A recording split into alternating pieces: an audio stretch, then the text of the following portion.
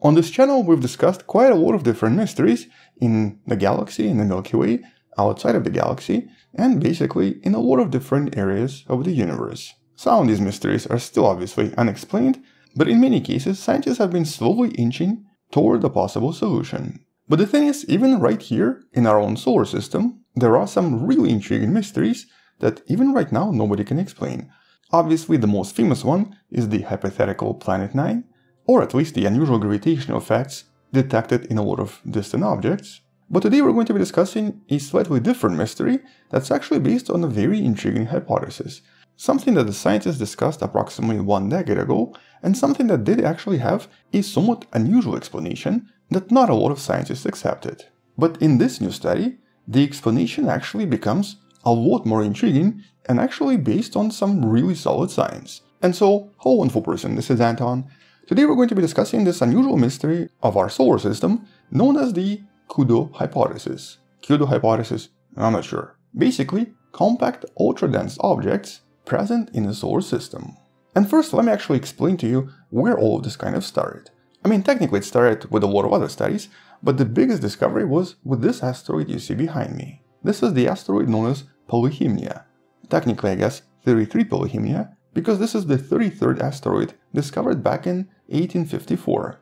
The asteroid that was actually known because it had a very strangely eccentric orbit with the eccentricity of about 0.34 and also an unusual resonance connected to Jupiter. For every 9 orbits of Jupiter, this asteroid orbited 22 times. And just like a lot of other asteroids in the asteroid belt, this one was also studied using radar. It was also studied by observing gravitational interactions with the objects nearby.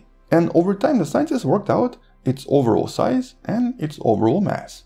It seems to be approximately 54 kilometers or 34 miles in diameter, so I guess pretty large. But, strangely enough, it seems to have a relatively large mass, approximately 6.2 times 10 to the power of 18 kilograms.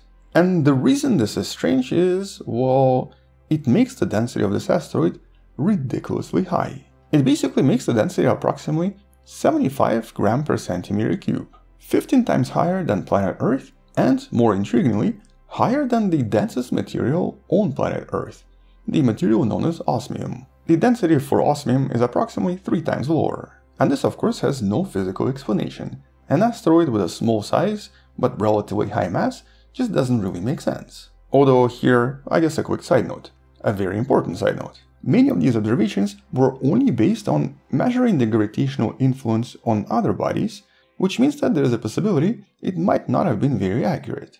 Mostly because this asteroid is much smaller than a lot of other ones nearby. And since early 2000s, no other attempts have been made to try to measure the mass of this asteroid. And so maybe, just maybe, the calculations were just wrong.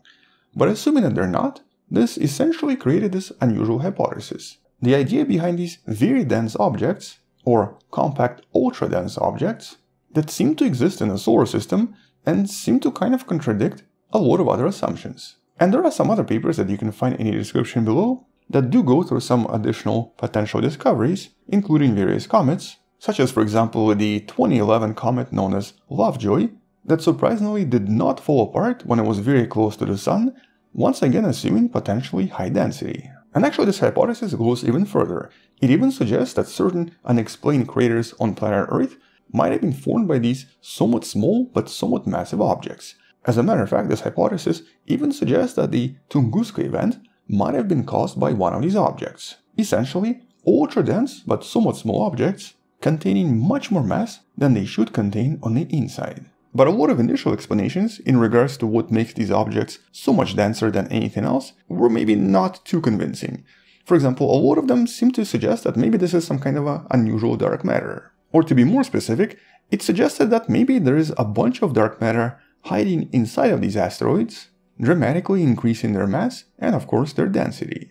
And so by discovering these asteroids and potentially discovering collisions with these asteroids, we might be able to solve the mystery of dark matter. Okay, Anton, is this going to be another dark matter video, is what you're probably asking. No, it's not. It's really not. It's actually something much cooler.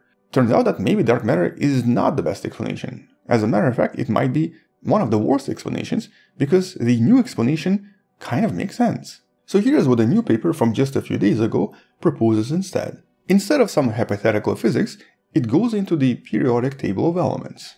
Ironically, focusing on the concept that's sometimes referred to as Unobtainium. Basically, a type of an element that's extremely difficult to create or to obtain, and basically involving elements that are much higher in the periodic table. But turns out that even though we currently have 118 known chemical elements, with all of the higher elements essentially being extremely unstable and almost impossible to create on Earth, there are mathematical theories that propose a kind of a stability island that happens much higher up the list. Certain super heavy elements much higher in the periodic table are predicted to exist not just for a few milliseconds, but possibly become stable and possibly create materials in a similar way that we actually have materials that we're used to right here on planet Earth. And specifically here, there's a theoretical region around the atomic number 164 where this stability begins and where the elements should be able to exist without any problems. And so even though before that the elements are extremely radioactive and usually decay very quickly, once they reach the atomic weight of 164, they might actually physically become stable and no longer even be radioactive, with the math behind this so far being intriguingly good. And so the main premise in this paper is that maybe these heavy elements physically exist and are physically stable in a lot of different places out there. And more importantly, maybe these super heavy elements are actually the reason why this unusual asteroid Polyhymnia seems to be so extremely dense. And so instead of dark matter in this case, they actually propose regular matter, but like hypothetical super heavy matter that we just haven't been able to produce on planet Earth, but in this case could be hiding inside this asteroid. Here they essentially extrapolate the overall density versus atomic number and discover that one of these weird super heavy elements, in theory, could explain the density we're observing, with the elements of atomic number 164 potentially having a density of 36 to maybe 68 grams per centimeter cube. So not exactly the same as this asteroid, but very close to it. And so here the idea is that maybe there are actually a lot of these asteroids out there with extremely high densities simply because they contain a lot of super heavy elements on the inside, which increases their mass and their density overall. And the fact that this is right here in the solar system and could potentially be obtained after all, obtaining this unobtainium would obviously present a very exciting opportunity. Although here it's most likely some kind of a combination of different elements potentially forming minerals containing these super heavy elements. And so whatever the answer is in this case, it's definitely super exciting.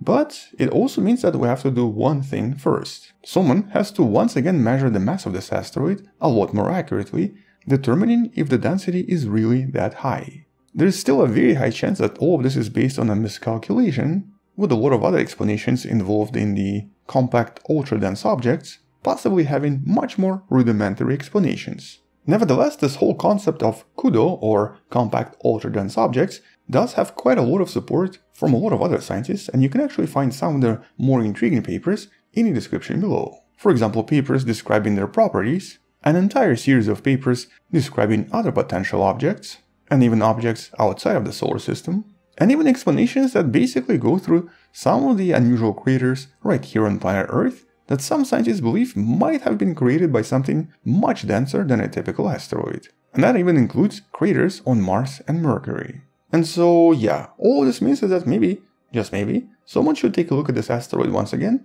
just to see what's up here. If we do actually discover heaviest elements in the solar system hiding right inside this unusual rock, everyone is going to want to have a piece of it. And for all we know, maybe this is going to finally begin that space exploration era.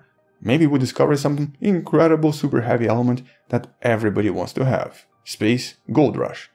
Space kudo rush. Space super heavy element rush. I don't have a good name for it yet, but that would be cool, right? Anyway, on that note, still a very hypothetical proposition, but something maybe super exciting, assuming they're correct. So yeah, someone out there, please take a look at Polyhymnia once again, just so that we can maybe get some closure here. We'll come back and talk more about this once there are some updates. Until then, thank you for watching, subscribe, share this with someone who has learned about space and sciences, come back tomorrow to learn something else, support this channel on Patreon by joining channel membership, or by buying the Wonderful Person t-shirt you can find in the description. Stay wonderful, I'll see you tomorrow, and as always, bye bye.